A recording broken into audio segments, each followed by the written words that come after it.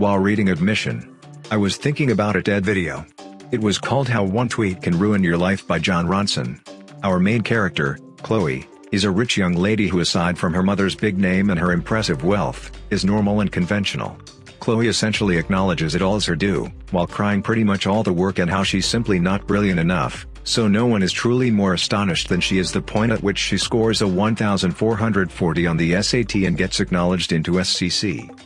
It turned out that, her parents, particularly her mother, did some obscure things to get that score and that admission.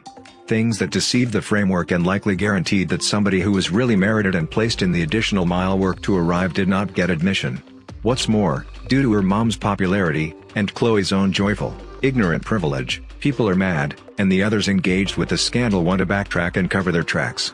Her admission is revoked, her closest companion and boyfriend won't talk to her and decline to see her, she cannot go to class since it is not, at this point, safe, and people have transformed her into a monstrous image on the web while baying for her mom to go to jail.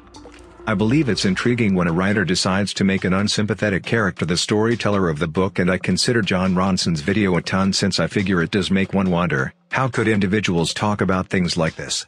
In this book, Chloe has no clue about the thing her parents are doing, however she is actually blind in regards to her own privilege.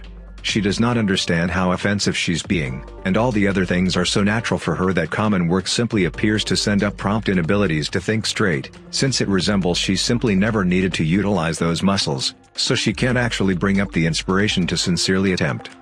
Admission is elegantly written and the story is extremely sensational and as difficult to turn away from as a train wreck, however the constant flips from at that point to now were not actually all around done in spots, particularly initially, where it felt uneven.